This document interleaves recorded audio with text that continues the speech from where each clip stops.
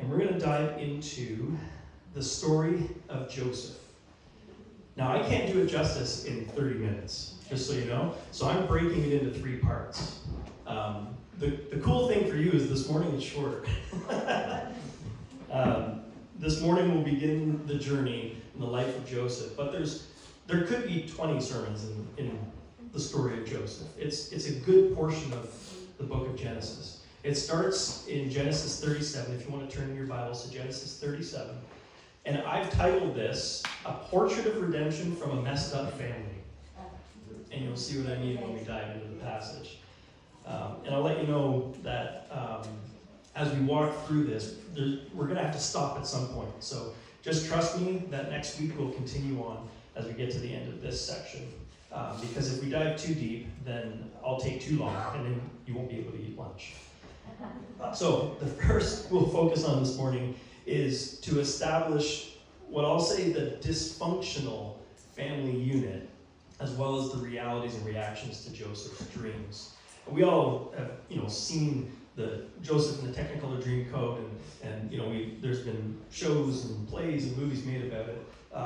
But what is it really about, and why is it in Scripture? Why do we need to learn about it this morning? So let's read the first section of the story, just to get a bit of context of where we're going. And it's Genesis 37. I'll read the first 4 verses, and then we'll dive into some of the other verses shortly.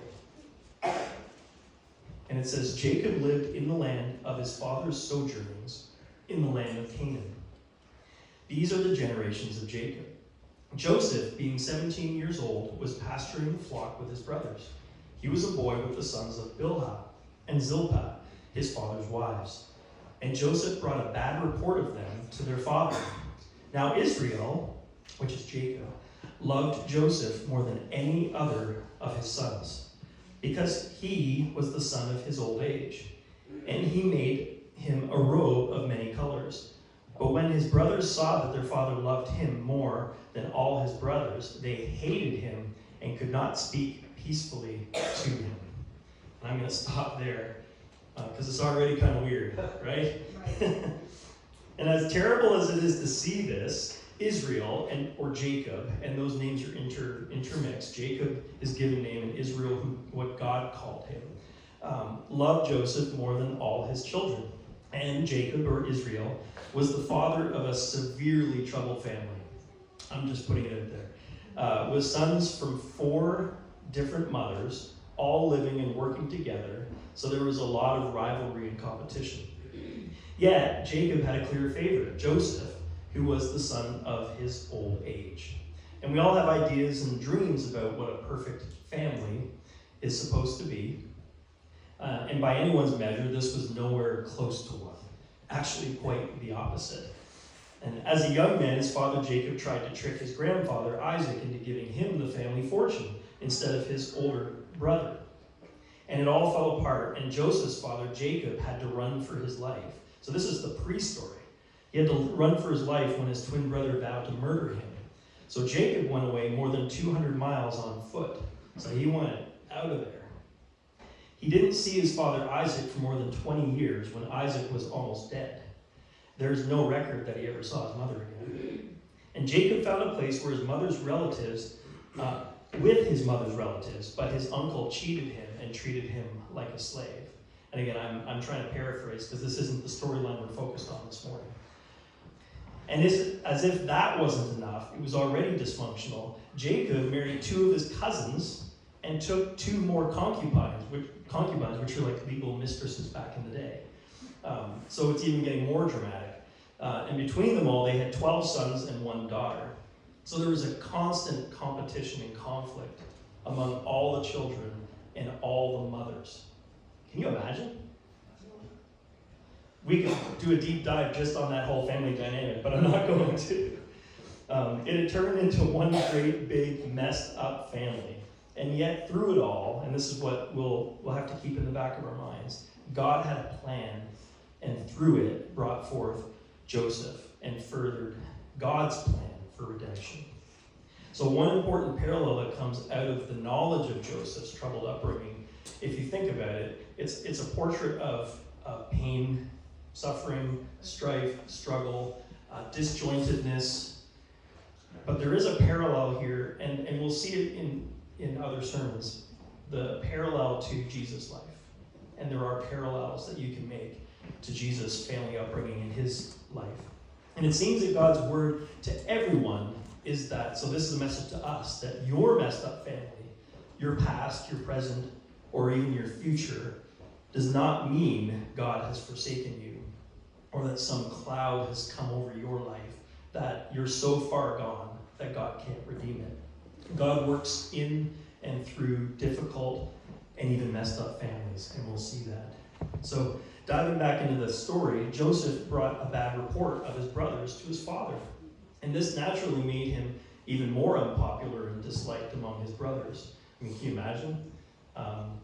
You're already the favorite, and then you're just saying bad things about your brothers all the time. And this naturally made him even more unpopular and disliked among his brothers. Because who likes a tattletale, right? Who likes people, like when you know somebody's going to say something as soon as you do something wrong? And it actually seems kind of juvenile if you think about it. Like, why in the world is God telling us this? And then you take a step back and go, what an idiot. Don't you see this? And sometimes people ask, should Joseph have even brought this bad report? Does he really, in some way, get what he deserves because of being a tattletale, or what they call a braggart, bragging about how good you are and how bad they are, or just taunting his brothers? Well, it seems rather that what this story is really showing us is not that Joseph is a tattletale, although you could surmise that on surface level, but that he's faithful. So if you look at what's happening, and you look, because we have the benefit of Scripture, and we can look ahead, you can look back and think, he's actually being faithful.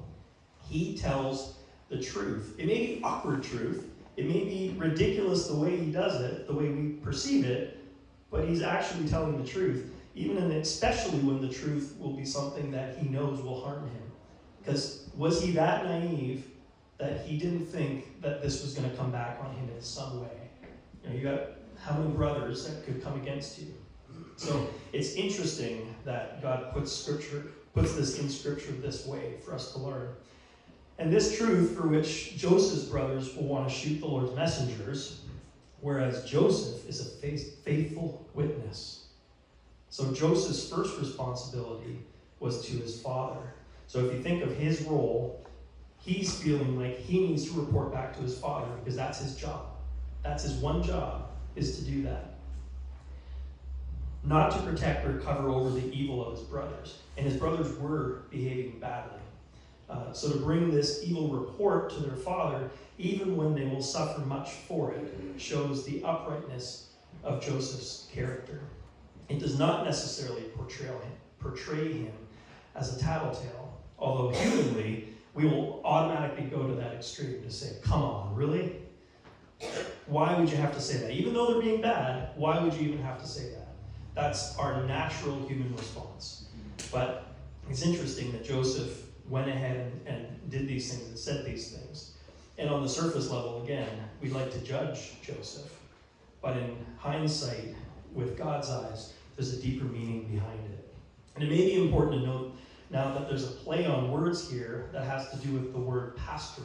So if we go back into the Scripture itself and we look at the words, and this is sort of the theologian thought in my head, is what does this mean? What do the words actually mean? And another word for this would be shepherding. So pastoring is shepherding, which is what Joseph's out doing. We read here that Joseph was shepherding the flock with his brothers. And this may be digging into the details a bit, but the exact word order is important right out of the gate with Joseph. So if we look at the passage, the Hebrew word, the word order is actually shepherding with his brothers the flock. The reason it's important is because this exact phrase could actually, in the Hebrew, be translated in two different ways. It could be shepherding with his brothers the flock, or that word with could actually identify whom Joseph is shepherding. So if you picture Joseph out, goes later on, is taking care of the flock, but it's his brothers out there. So if you think of it, the Hebrew word actually could be translated a second way, as Joseph was shepherding his brothers the flock. I'll say it again. Joseph was shepherding his brothers, the flock. So if you think of it, although, yes, they are shepherding in the fields with animals, but they're actually trying to pull sheaves of wheat. But the wording in the Hebrew is focused on the shepherding part, and Joseph is out overseeing. So I found that interesting. In Hebrew, this word to shepherd or shepherd over people means to reign or to rule over people. And that doesn't mean I'm saying that us as under shepherds in the church have superiority over you. It's actually quite the opposite. To be an under shepherd means that we serve under the great shepherd in caring for your soul. That's a huge responsibility. So in the context of this, it's saying that he's got a responsibility to shepherd. And that seems to be the role that God's preparing him for. So in Hebrew, this word shepherd is to shepherd over the people. And the Lord says to King David in 2 Samuel 5:2, "You shall be shepherd of my people Israel." So what does that mean?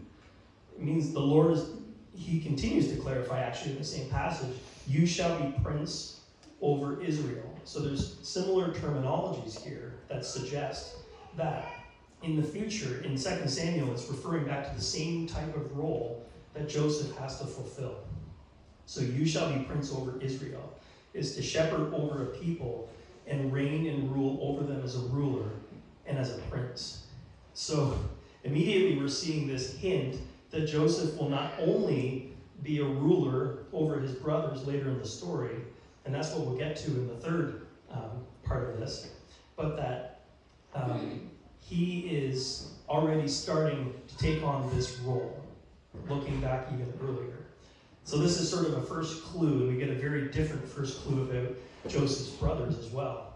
So I think it's interesting to take note of how intentional Scripture can be at portraying this. So we're hearing about the future of how things will be, and it's already described here. I never really thought about that before, that God has already prepared not only who he is, but also what he's going to accomplish. But saying that, however, back in this narrative here, this was exasperated by the fact that his father's favoritism had reached, I'll call awkward and extreme levels, to the point that he made a tunic of many colors just for Joseph. Now just picture that. Can you imagine sitting around the supper table with all of your siblings, and there's Joe coming in the door with the best outfit, treated like a king, treated like royalty, just for Joseph. So Jacob's favoritism of Joseph was plain to everyone, including Joseph himself. He had to know. Unless he was the most naive person in the world, which I don't think so, judging from his character. This was used awkwardly as an outward display of his favor. So what did that mean, right? It signified a position of favor and a princely standing, which goes back to that Samuel passage. It was a dramatic way of saying he was the son to receive the birthright. He was the favored one. And according to one commentary writer, the real idea behind the ancient Hebrew phrase, so this is the phrase tunic of many colors, is that it was a tunic extending all the way down to his wrists and to his ankles, as opposed to a shorter one. So if you're a worker, you have to roll your sleeves up because you're working. You don't want to get them dirty. In this case, that wasn't the case. Joseph would have had it all the way down. And so this was a working men wouldn't have worn this, is what I'm trying to say. It was a garment of privilege, of status. And the man who wore a tunic of many colors watched others as they did work. So he would have been like a supervisor today. He didn't get his hands dirty. Or as they say, you have soft hands. If you ever want to find out if somebody works hard for a living, you check their hands, right? So in this case, Joseph would have had what we call soft hands. And the passage says they hated him and could not speak peaceably to him. And I can imagine what they would have said that they didn't record in Scripture. And that's just my thinking, applied to this. I can only imagine with that many brothers, and he's not doing any hard labor or any physical work, comes out of nowhere and starts barking orders and saying to the big cheese how bad you're being. I'm surprised he lasted this long. That's all I'm going to say. God protected him. Jacob's favoritism of Joseph was an obvious source of conflict, as I've established in the family. And the brothers naturally hated him because the father favored him and Joseph, told on them for every wrong they did. Now, even setting the stage this way, we'd think to ourselves that this was bad enough. Okay, so we have a bad situation here, going through life as a favored child who was allowed to avoid work, can dress and be treated like royalty, was always made it his mission to report back all the bad behavior. So that's bad enough, right? Well, it gets worse. Much worse. Joseph starts to dream, and it's amazing for him and bad for them. Go figure, right? So it goes from he's treated awesome to now he's telling everybody how awesome he's taken care of and how badly they will be. So naturally, what does he do? He tells everybody. I can't even imagine what that would have been like. So you already know that you're in the bad books, and then you tell everybody, and by the way, you're going to listen to me now because I have something important to tell you. And let's look at it. It's verses 5 to 8 in chapter 37. So this is the first dream. It says, "Now Joseph had a dream, and when he told it to his brothers, they hated him even more." Go figure, right? He said to them, "Hear this dream that I have dreamed. Behold, we were binding sheaves in the field, and behold, my sheaf arose and stood upright. And behold, your sheaves gathered around it and bowed down to my sheaf." His brothers said to him, "Are you indeed to reign over us? Or are you indeed to rule over us?" So they hated him even more for his dreams and for his words. Let's pause there for a moment. So at best, Joseph showed a great lack of tact, humanly speaking, when we read this passage. He must have known how much his brothers hated to hear this dream. I mean, he must have known that they hated him, period. But to hear this dream, and then, of course, that set him above his brothers. He was hated to begin with. And also sharing the dream, knowing how specific and precise it threw their work in their face. That's what I just couldn't believe when I was reading through this. It was specifically about the thing that they do. So laser beam focused on them learning that this is about them and it's about what they do.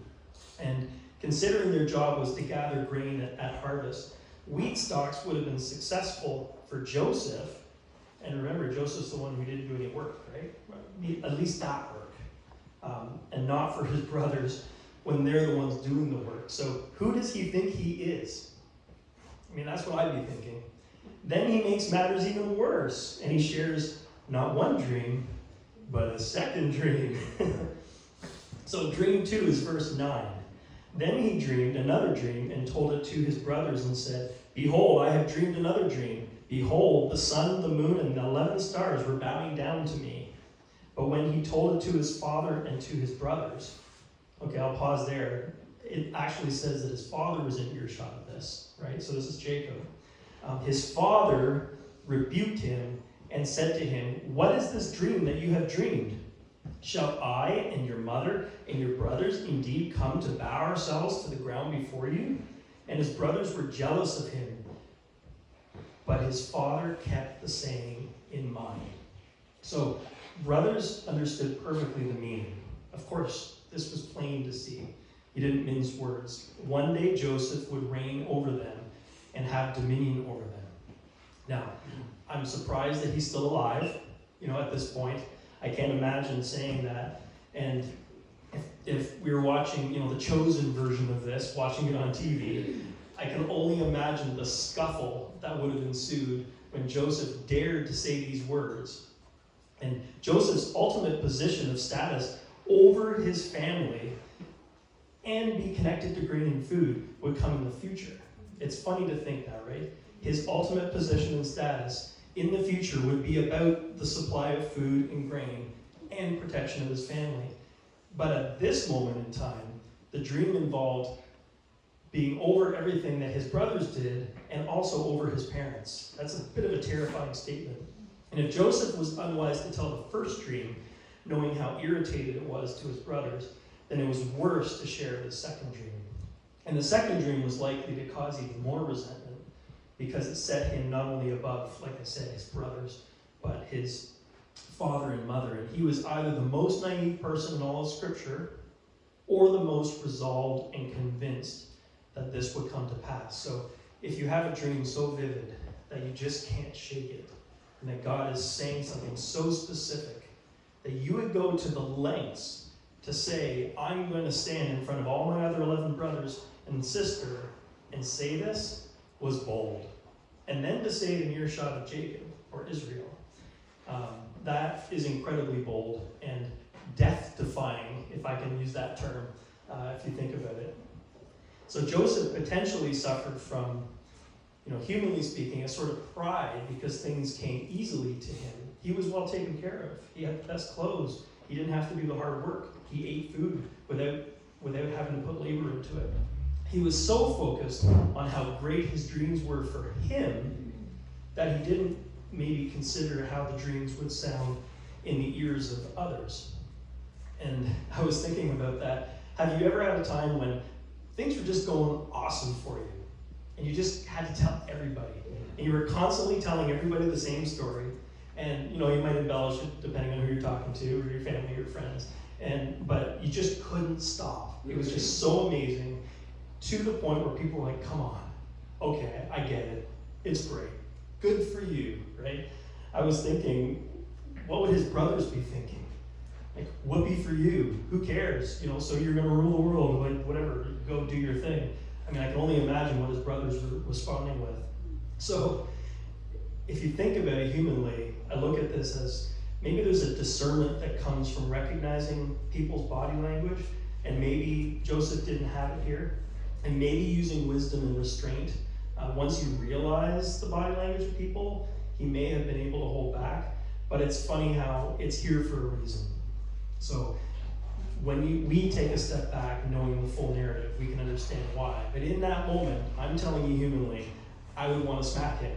It would drive me crazy. And my brother kept saying how amazing everything is, but only for him, right?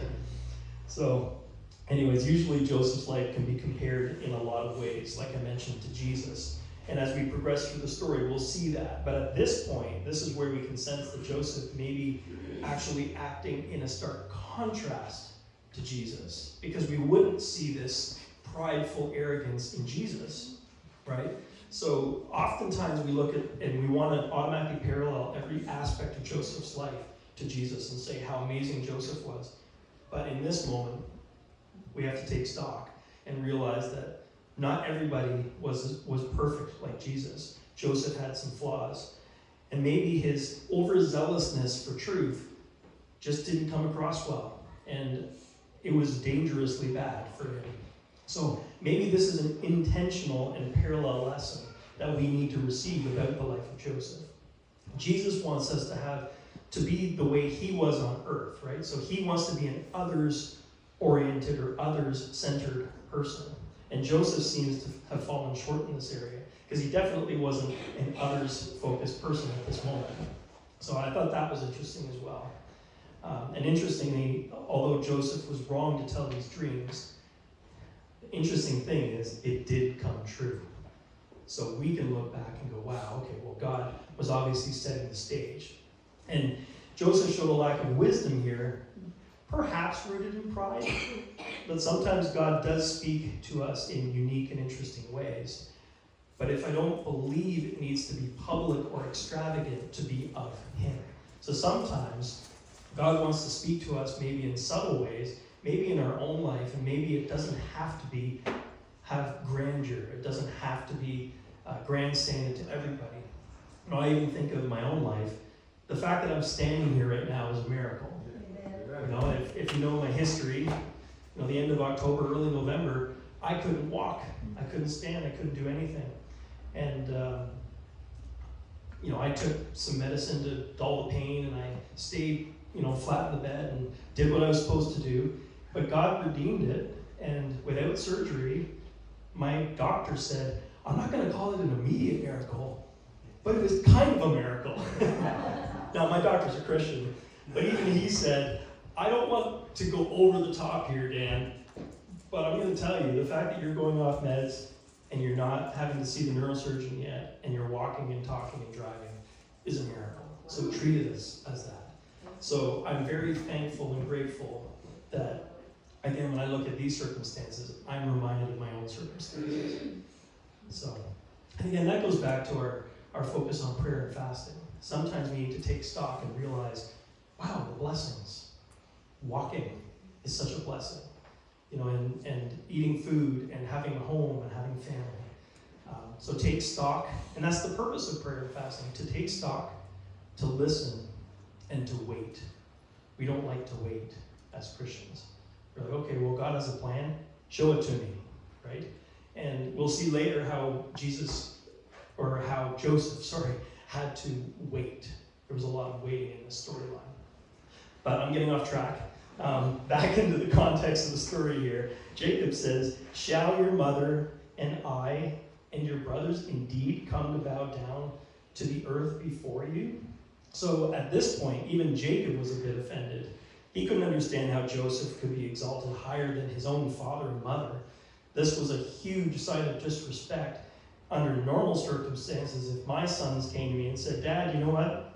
It's time to get out of the way. I'm taking over the family." Like, picture in your own home, right? The sons say, "I think we got it from here. You don't need to be dad anymore. We're taking over." There would be a battle. I'm just telling you right now, in my home, there would be a battle.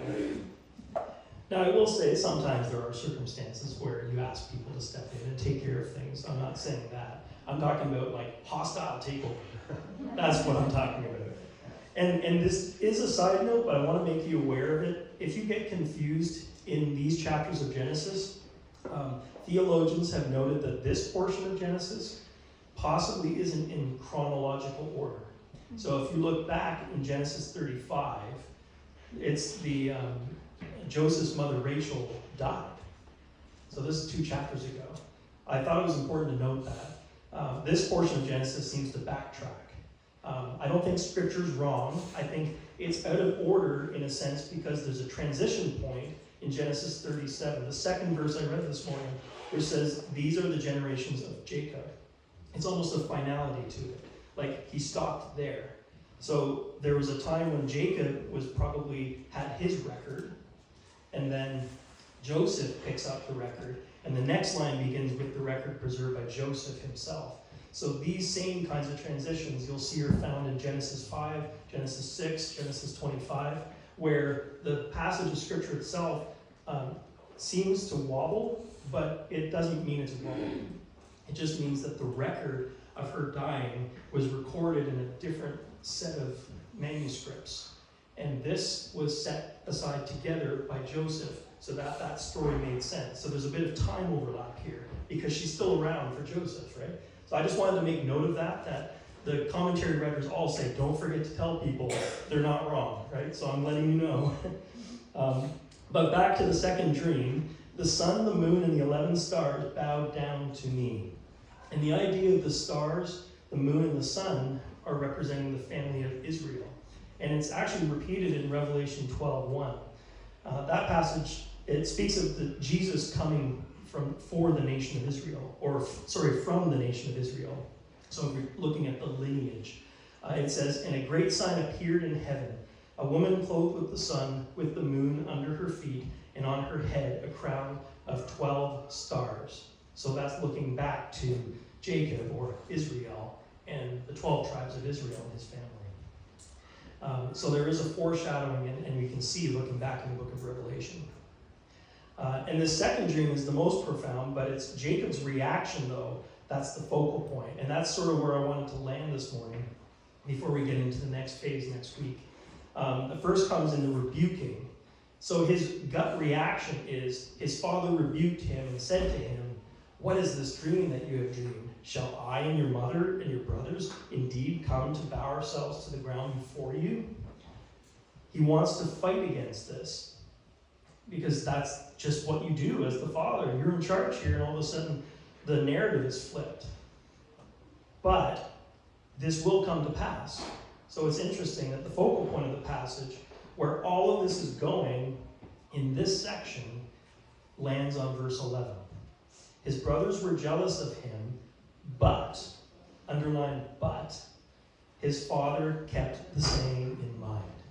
And I think that's very profound in this passage. So Jacob at first rebukes Joseph, sort of giving us a portrait of what a father really should do, naturally.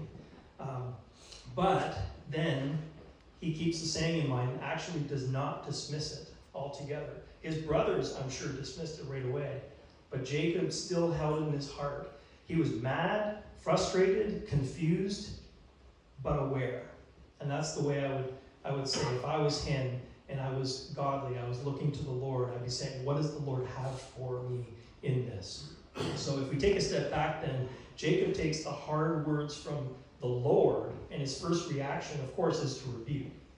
But then he says, wait a minute, am I being offended just because the word of God is stepping on the toes of my pride? So with godly wisdom, he's applying this as potential truth. Why is this so deliberately being said in my family, to me? What does the Lord have for me? So he begins to think, to see if this is really true. And we've already reached the end of the line here in the first passage or section. So the story is giving us the background of the hatred against Joseph that would lead him to be sold into slavery, which we'll talk about next week, which will have him end up in Egypt, and we'll tackle that section next week. But how should we apply these first 11 verses? So if we just take this section, and it's just 3 points, a 3-point Baptist sermon, I don't know. It's just the way my brain works. And number 1 is to check your heart's reactions to the Word of God. That's challenge number 1. Check your heart's reactions to the Word of God. In verse 4, we read about this hatred of Joseph's brothers when they saw that their father loved him more than all other brothers. So they hated him. And this kind of phrase appears throughout the whole Old Testament, especially in Genesis. And it starts in the very beginning in chapter 1. And God saw that creation and said that it was good. So God was evaluating what he saw. However, Eve sinned when she saw the forbidden fruit was good for food.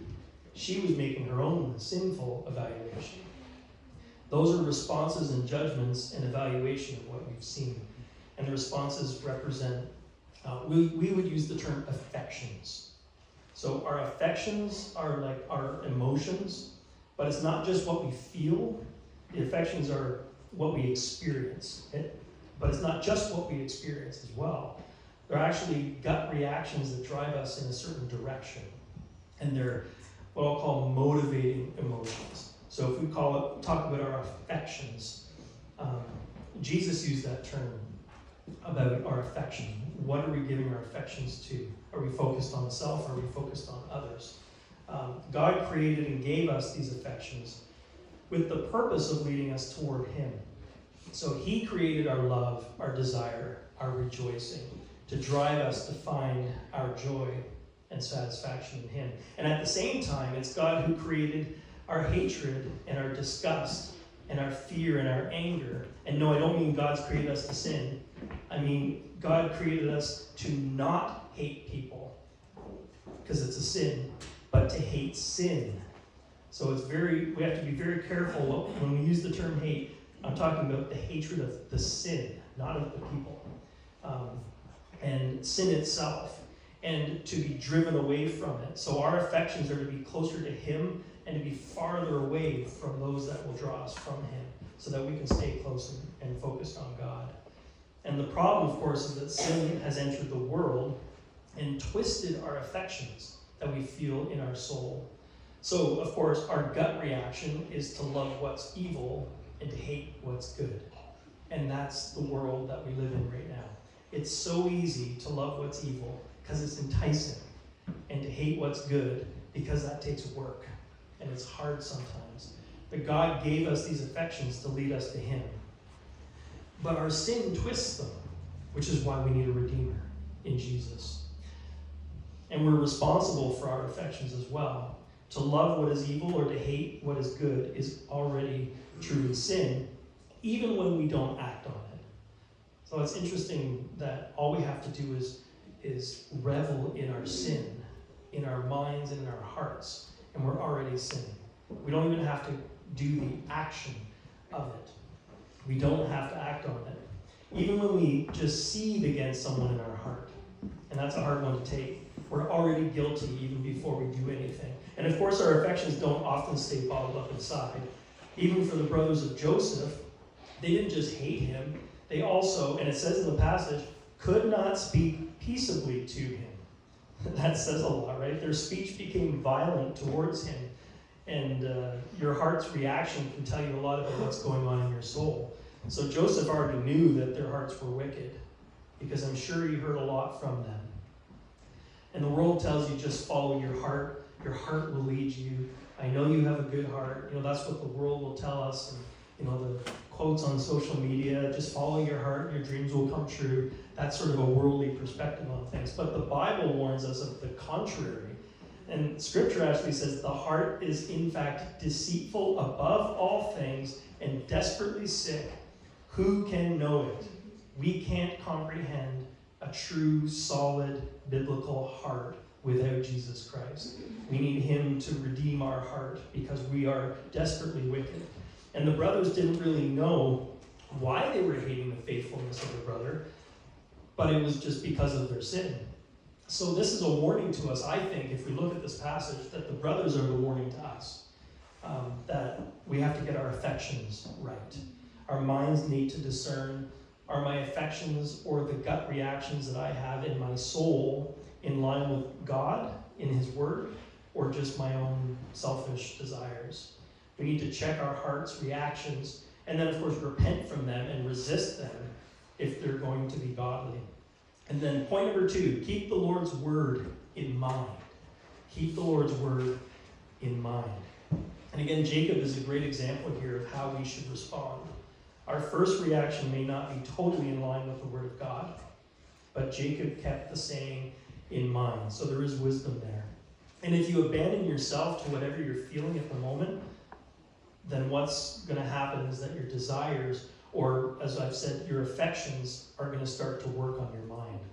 And our minds are so good at being able to be twisted for the justification of whatever we want to justify in our lives. And we've seen examples of that all through our lives, where we can turn something, if we want it to be in our favor, by manipulating situations so that it goes better for us, even to the detriment of others. So is our focus on wanting the best for someone else, or is the focus always about me?